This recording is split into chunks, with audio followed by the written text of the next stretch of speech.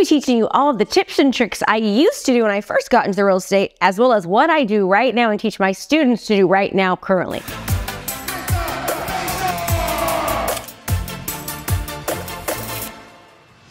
So when I first got in the real estate industry, I invested in myself very early on. In fact, what I did was I bought a moving van.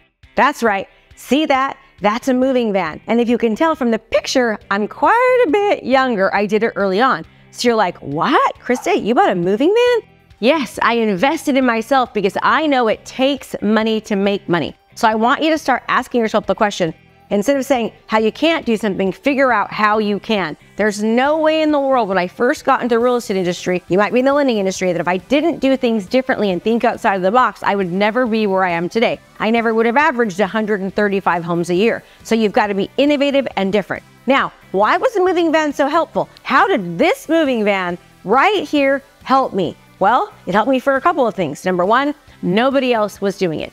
Number two, it added value to my clients. When my clients work with me, they know they could actually use my moving van to move. But here's the even cooler thing.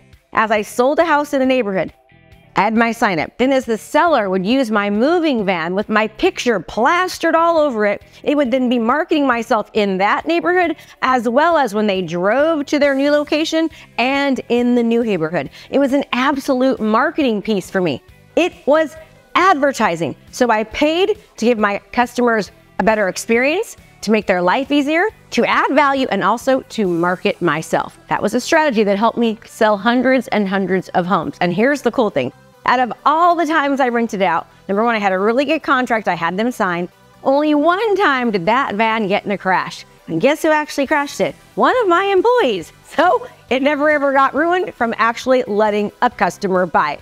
So how does this apply to you? You might not want to buy a moving van, but what can you do? What can you invest in? Remember, rich people think about the investment, what the value of their investment is. Poor people think about what it's going to cost them, okay? How can you invest in yourself and in your business in a way that is unique and different, that adds value to your client, that positions you as different, but also can help market yourself? Let's think of a few things together. Number one, a moving van. Number two, what if you gave boxes to your clients? You actually dropped off boxes and some packaging tape, and the boxes actually had a picture of yours truly, meaning you. So here's how boxes helps them. Number one, it's convenient. Number two, it shows you actually care. Number three, if you're smart and have your marketing or advertising on it, most people don't throw boxes away. They actually recycle them. They can give it to somebody else. So now you're marketing yourself. How else can you market yourself and add value? Well, this is what I used to do. I would give my clients, this is a picture of me obviously, but I would get a picture of their family, and I had somebody in the community locally make this for me, and I would give my clients this actual gift. I will tell you that I've seen this in hundreds of people's homes, and here's the thing about when you give a gift. Every time somebody looks at the gift, they think about you. Now notice, my name is nowhere on this. My logo is nowhere on this. How many times has somebody given you a gift and it's got